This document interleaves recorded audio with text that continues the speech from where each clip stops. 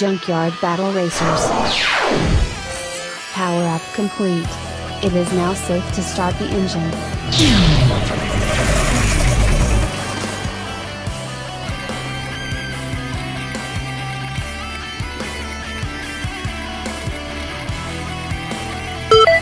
Power up acquired. Hypermagnetic defense and speed boost is now available. Speed boost activated.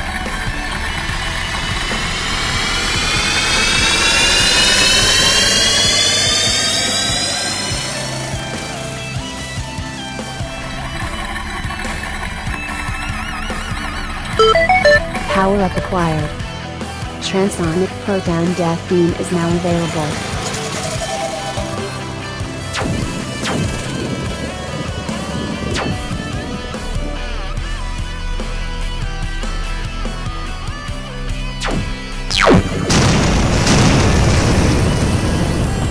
Death beam blast.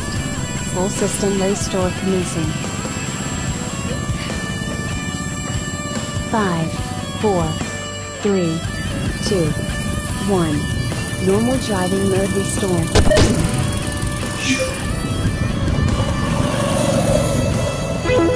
Shield activated.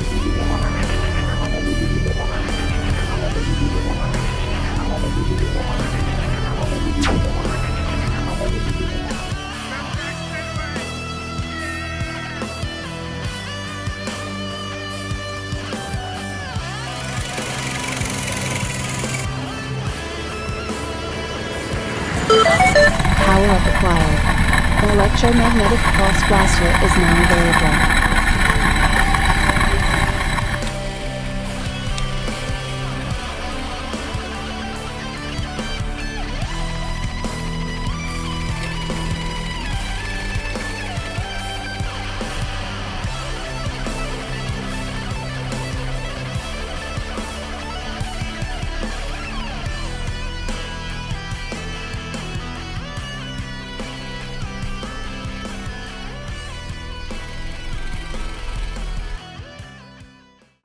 Tried to make Mario Kart in real life. When you run over a power-up, which is these pods in front of us here, which are just cardboard, proximity sensor on the bottom of the go-kart will sense that difference in height, and it'll randomly assign you a power-up. We have 4, which are speed boost, shield, and then we have 2 that you shoot with the gun at the other cart, which are a death beam, which if that hits the other cart, it kills the throttle, and then it actuates the brakes, and then the EMP blast, which just disengages the throttle. Junkyard Battle Racers. Power up complete. It is now safe to start the engine. Alright. So normal driving mode, gas pedal is picked up by a potentiometer, a slide potentiometer in a box back here. That takes the value that it gets and it maps it to this servo motor, which pulls the throttle back on the go-kart. Right now, since we're in normal driving mode, the throttle's limited to about 50%. So that's, if you pull it all the way back, you'll see it stops about there. If we get a speed boost, it'll let it go to 100% throttle. Power up acquired. Electromagnetic pulse blaster is now available.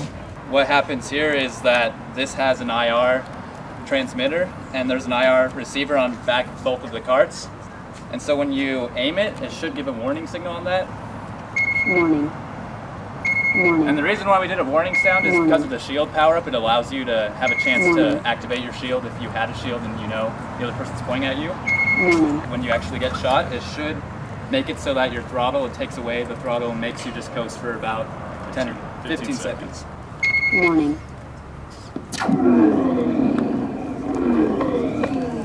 EMP blast. So you can see that System you no longer have reset control of the commencing. throttle, even though she's pressing it, it's not going to do anything. And it shows the message on there, shows a countdown 5, for when you get it 4, back, and displays the sound as well. 2, 1. Normal driving mode restored. You can see it returns and she's able to drive again after that. See? Power up acquired. Transonic proton death beam is now available. Alright, so this one's the death beam. It's kind of similar. It's The only difference here is that not only does it take away your throttle, but the depth beam will actually apply brakes as well. So it really slows you down. All right, so when he shoots the cart, you'll see it'll actuate the brakes via this linear actuator back here, which pulls a brake cable, and that pulls this brake back here. Unlike the throttle, which is a drive-by-wire type thing, the brakes are mechanical, and so you can never lose control of them. And then there's a secondary cable attached to the brakes so that when we actuate them, we can basically, you can lose control of the brakes by it braking, but you can't disengage the brakes in any way. Yep. Okay.